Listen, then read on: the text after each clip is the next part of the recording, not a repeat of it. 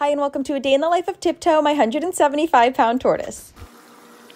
Each day this week he has started with just one leg out, but once I came over with a hibiscus flower, he gave me quite the look down and then decided it was time to bust out of his house. We are almost out of the colder months, so Tiptoe should be getting an extra pep in his step soon, but once he saw this flower, he came out very quickly and he was so happy to have it.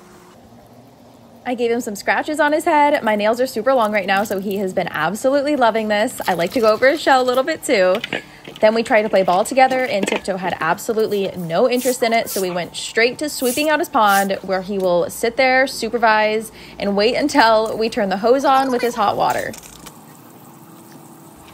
He took a little sip and then went around a few times until he could find the perfect spot where he let out the biggest boy stretch. Was so cute. And then he gave himself a little splash pad and we chilled in here for about an hour and a half.